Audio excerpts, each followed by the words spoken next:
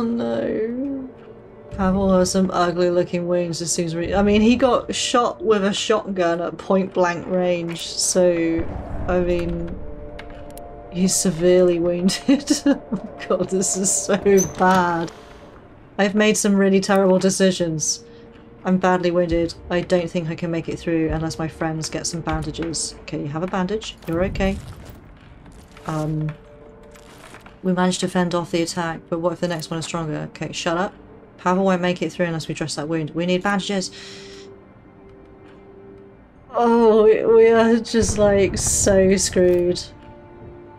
This just went from bad to worse so quickly. That's not even funny. We didn't even pick anything up, did we? We got nothing. I don't even know what to do at this point. We're hungry. We're just gonna have to eat this food straight from here. Anton's ridiculously hungry. And he's sick. What's the radio have to say?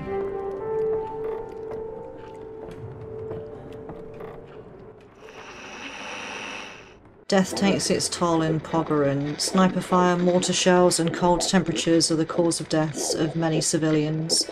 The spokesman for the military said civilian casualties are the result of tragic accidents and criminal activity within the city. Due to recent shortages, the prices of cigarettes and tobacco have become exceedingly high. Many people need cigarettes to calm down, but how can they be calm knowing how much they must pay for them? A little bit like real life there. It was a little bit close to home there, wasn't it? Temperatures are still very low. In besieged Pogoran, firewood is getting harder to come by and people are gathering anything that can be burned. What's this? I'm worried about Pavel.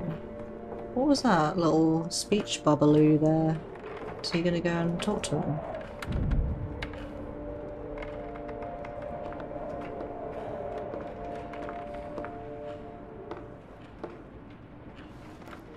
I've never seen that before. Is that new? Oh. So it's okay. We're gonna get through this. Hi Pavel, sorry to bother you. Oh. But you can't just sit there and cry. I can too, just sit here and cry. That's none of your business. Oh, that's so adorable. You guys are so sweet. I didn't know. I mean, I probably would just sit there and cry as well if I'd just been to my, not friends, but like, you know, one of my friends had just been killed in cold blood. The other one went to avenge her, also got killed in cold blood. I went to go and, you know, try and just desperate, ended up open firing on some poor man who was just minding his own business, shot me with a shotgun, and now I'm like in bed severely injured with a sick old man and it's just two of us. I would probably just sit there and cry too. I feel like I've created a really terrible situation for Pavel. If this was just Pavel's story, just told from his perspective, it would just be the saddest story. I don't know what we're gonna do now, because neither of them can go out and scavenge because one's too sick and one's too injured. I don't know. What do we do? I mean, we've got to see this through to the end, but honestly, I am just sort of thinking I just want to start again because I've learned a lot with this playthrough and I feel like I just want to start again and do it, like, quote, properly. But at the same time, I'm sort of invested. We've come this far. I feel like we need to see it through to the end. I mean, we might make it through the winter. I'm not very confident in that statement, but it's possible. I don't know, what do we do? I mean, do we send out Anton to go and trade or something? Do we even have anything to trade? I mean, we could probably trade, like, coffee. I don't know. I'm just gonna end the day. I don't really know what else to do. So I'm gonna send Anton. Oh, but he's only got 8 slots. Maybe that's okay, because what I was thinking is that we go to the military outpost to trade. Where was the other place we could trade? Oh, it was here, wasn't it? But we can't get there. What do we need? We need parts. We need parts and we need food. They'll trade for alcohol and cigarettes. But careful, you never know what to expect from them. Plenty of goods and they're eager to trade. Let's just go there. I mean, we got nothing to lose at this point, really. Let's take some lockpicks. Let's take all the coffee, because Katya's not here now, so she doesn't need it. Let's take, like... No, let's just take 10 sugar. I don't want to use up too many slots.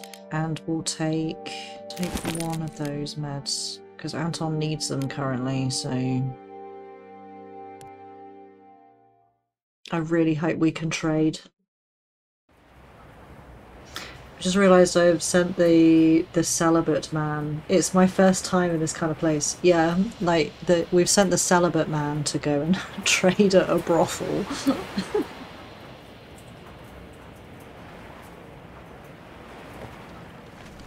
Probably not my smartest move. Then again, we've not been making many of those lately, have we? Can we... It won't open.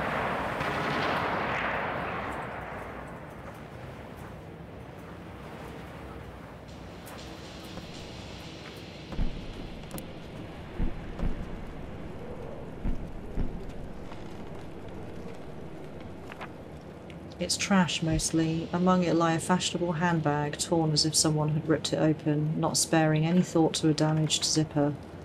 A tiny framed photo of a young man and a pocket notebook. Whoever tossed these here wasn't their owner.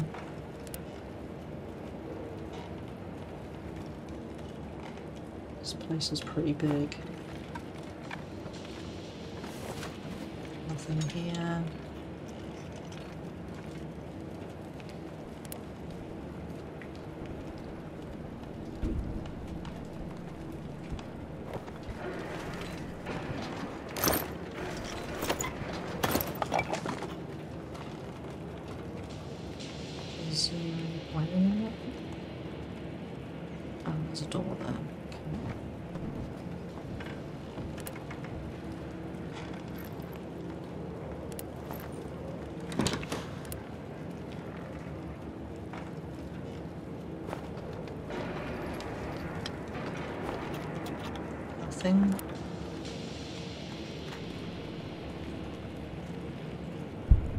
Okay, there's people potentially in here. Yeah.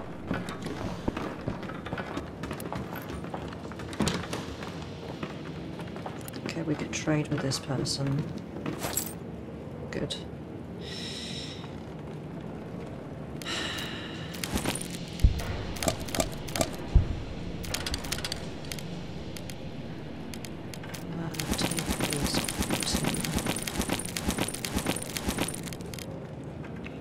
Oh, he's carrying 3 wood in one slot. Or are we just seeing it amalgamated? Because we're looking at our things, I think that's why. Okay. Alright. Let's see. Okay, I mean you've got... I'll take all of those. All the fuel. I'll take all your water, and I'll take your bandages. Bandages are very valuable. Damn. I mean, it's the only way we can keep Pavel alive, so... Oh no. Okay, I'm just gonna leave. I don't want to antagonise anyone here and then lose Anton as well when he has a bandage for Pavel. No offence to Anton, but Pavel's the only person I actually care about at this point, so... At least he has a bandage now.